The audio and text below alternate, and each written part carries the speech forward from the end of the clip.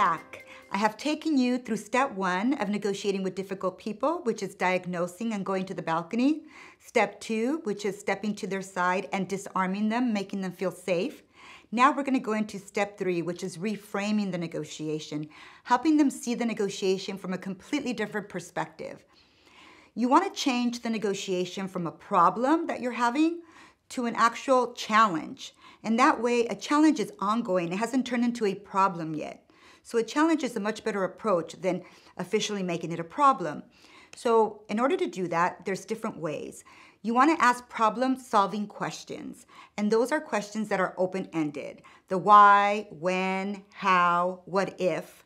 Let me give you an example. About a year ago, I had a mentee who had applied to the PhD program for social work at a very famous university here in Southern California. I won't say what it is though. Nevertheless, she was at first denied as a PhD candidate for the social work program. Although she had fabulous recommendations, she had a 3.8 GPA, she had everything that you could ever want in a social work PhD candidate. However, once again, she was rejected.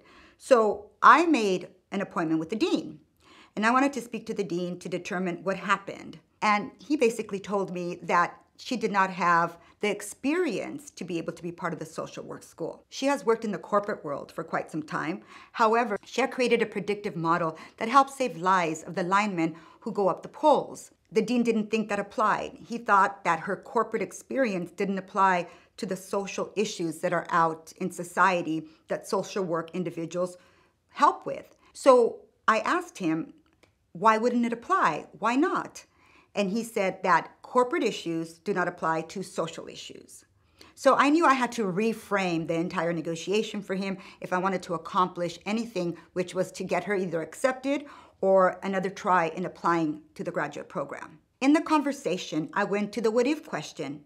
What if the CEO of the organization wrote a letter of recommendation for her showing how her predictive model can be used in common social problems? The CEO of an organization, what do you think about that?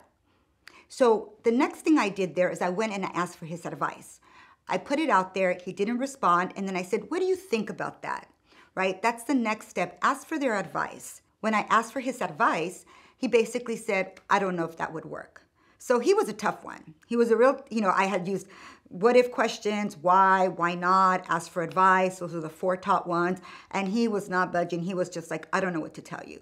So I needed to reframe it in a way that made sense to him, in a way that was relative to him, that was important to him, so that he can see it in a way that he would bring value to him and the school.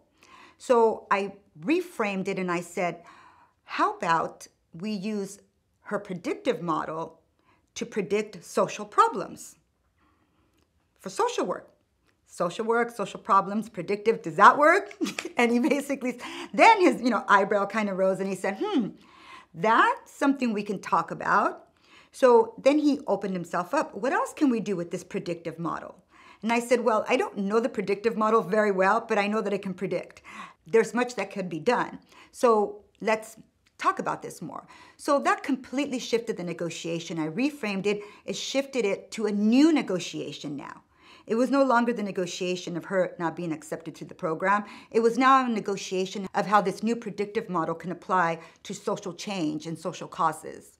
The next step of negotiating with the dean to make sure that we came to an agreement was to build on his ideas, to make sure that whatever the solution was, these were his ideas, not my ideas. People are more invested when they come up with ideas, and your job is to build on their ideas. So I asked the dean, what kind of ideas are you thinking? What kind of social issues would you like to focus on? This is what you now call clarifying questions. Once you build on their ideas, you want to shift to clarifying questions to ensure that whatever information they're giving you, whatever ideas they put on the table, you're clarifying it to make sure that you are very clear. Another big issue in negotiation and why things may not go great is because we make assumptions and we don't clarify what is really going on. We assume the other party's thinking something, we assume that they're okay with a certain situation, and they may not be. Therefore, asking clarifying questions as to, tell me a few social issues that you're thinking of. Once they share the social issues, you ask, Is this what you meant by the social issue? You ask for an example of the social issue. So you clarify that you're very, very clear. I've seen many situations where there's two negotiations going on, although there should only be one.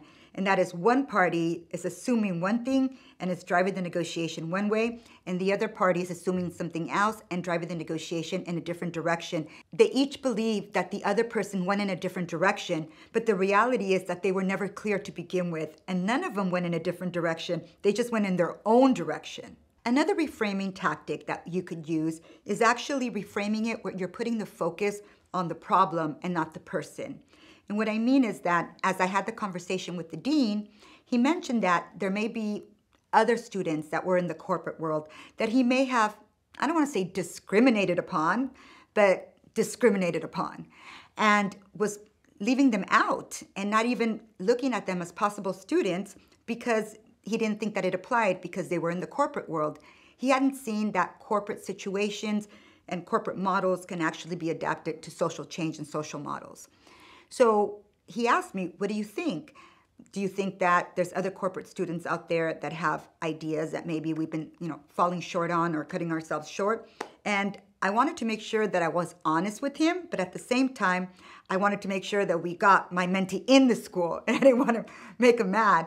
So I refocused and reframed his question, and I said, well, I think that the social work school can benefit from corporate students, and I'm sure there'll be many more opportunities in the future to look at these applications closely and to determine if they can bring value. So you don't necessarily have to dismiss an idea you don't agree with, but you don't have to agree with it either. You can take a different direction where you still address their concern, but you don't necessarily have to put their idea down or make them feel that they did something wrong. The last way that you can reframe a negotiation, you take it from you and me to we. So the dean says, how about you help us be able to identify any of these corporate individuals in the future, and maybe we can work together to see if we can create value for society based on corporate models.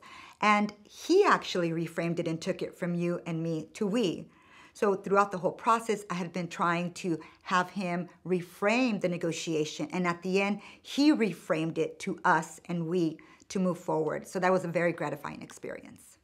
Okay, next, I'm going to talk to you about building a golden bridge. It's very similar to reframing, but I'll talk to you more in the next lesson.